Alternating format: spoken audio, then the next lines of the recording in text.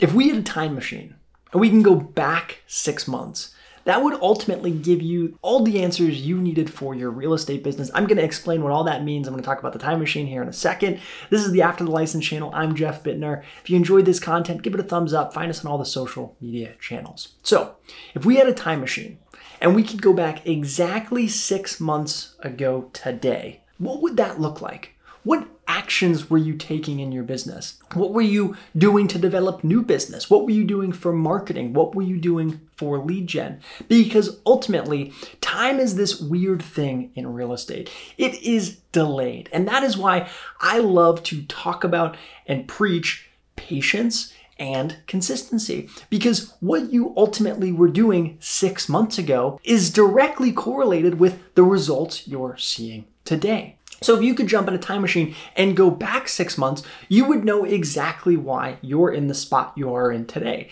And that is a tough pill for all of us to swallow, myself included. There are days where I don't feel like I've made the progress that I feel like I should have.